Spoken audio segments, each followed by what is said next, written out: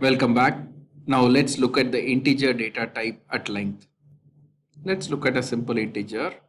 The variable name, let's call the variable name as x, and it has a value of, let's say, 3. So internally within the computer stores everything only as binary. So internally for the computer, the 3 would look at as something like this: 0, 0, 0, 0, 0, 0, 0, 1, 1, right? These are the computer stores internally. So 3, the binary for 3 is this, right? So this is the view of the binary.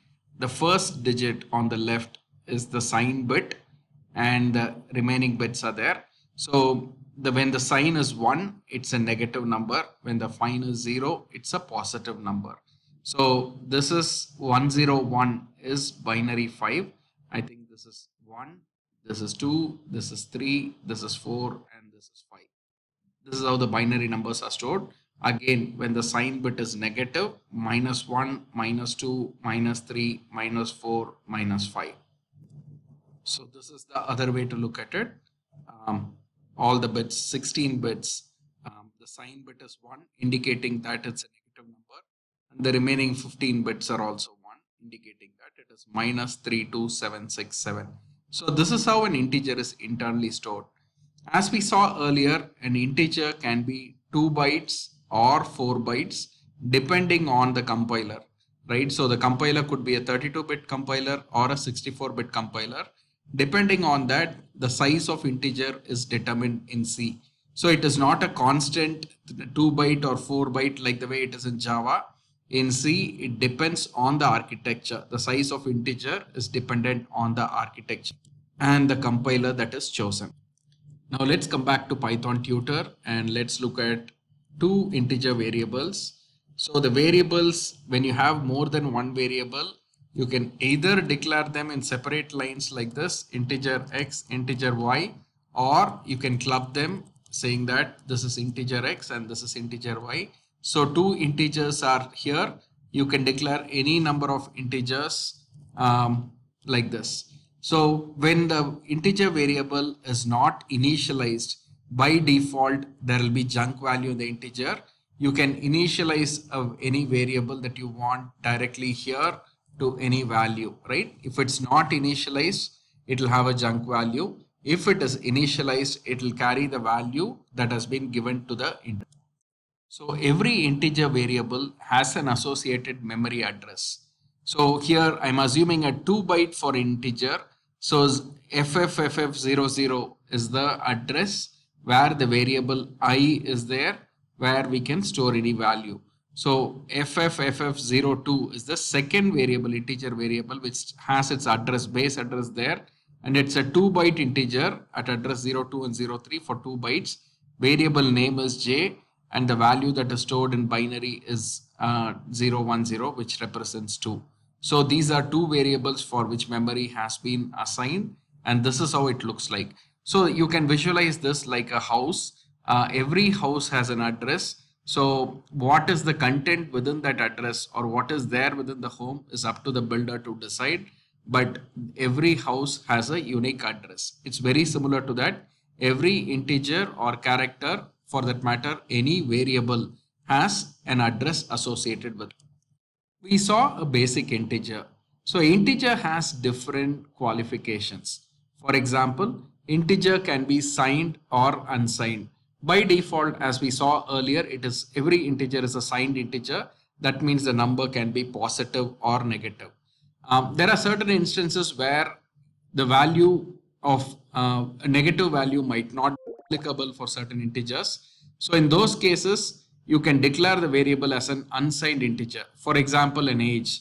Age will never be negative. So you can declare that variable as an unsigned integer so that it carries only unsigned values, that is positive values.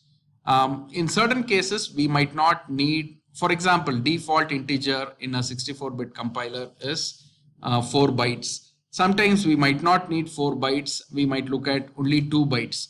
In those cases, you can say shortened, right? It will allocate only 2 bytes for it.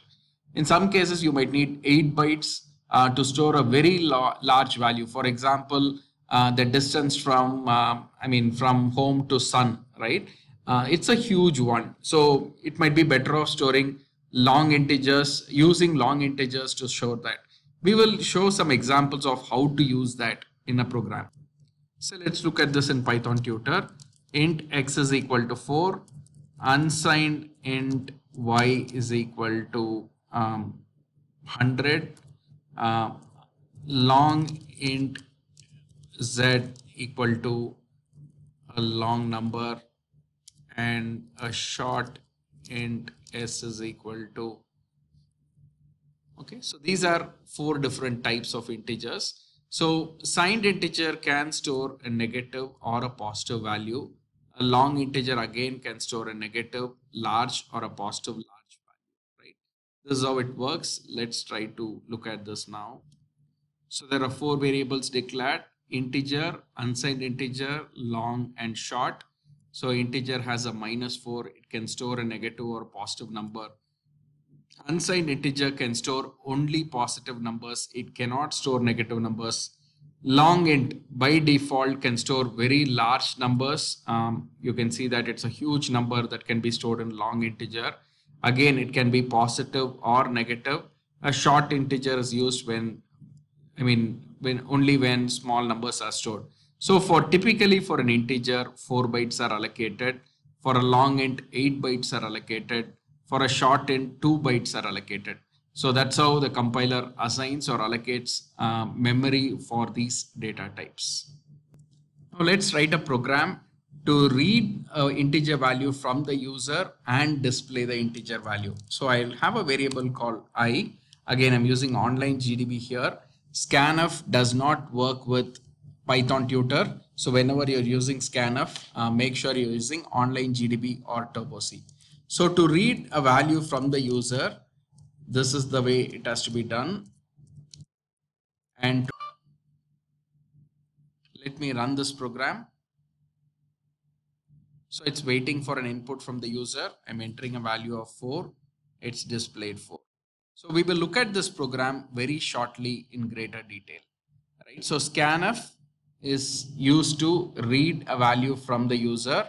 It's a library function which is already there in stdio.h. This %d is called a format specifier. So %d is used for integer, d is used for integer, c is used for character, f is used for floating point, g is used for double. So %d means it can read a character. Ampersand is to denote the address. So it will store the value in the address of I. So for example, I has an address of 0xFFFF00.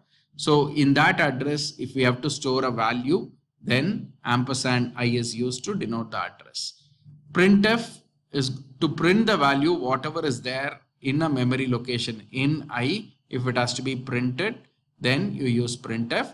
Again, the format specifier remains the same and you use I. So when this program compiles and executes, it will start here. It will wait for an input from the user. So I entered 4 as the value. It read that value, stored in the variable I, and when I asked it to display, it took the value from I and then printed. So scanf requires an ampersand, printf doesn't require an ampersand. We look at this in a later chapter as to why it is the case. For now, just remember that scanf uses the ampersand. Always scanf uses ampersand because it has to store that value in an address. Printf does not use an ampersand. It is just going to display the value. So that's the quick summary of it. So assuming 2 bytes for an integer, the maximum value that can be stored in an integer is 32767, and the minimum value is -32768. So in the latest compilers, integer is 4 bytes. So 2 power 31, a very huge number, can be stored in a normal integer. In an unsigned integer, the format specifier, if you notice, it's %u, not %d. 0 to 65535, assuming a 2 byte integer, it can store this. Short int is %h. Again, assuming 2 bytes for a short int, it's -32767 to +32767, or sorry, -32768 to plus 32767 for a shorten. Unsigned shorten is 0 to 65535. For long integer, you see this huge number. In latest computers, actually this is the number which is default integer itself. Finally, unsigned long int 0 to 2 power 32, which is this number, 2 power 32 minus 1, which is this huge number. So these are the minimum and maximum values which can be stored.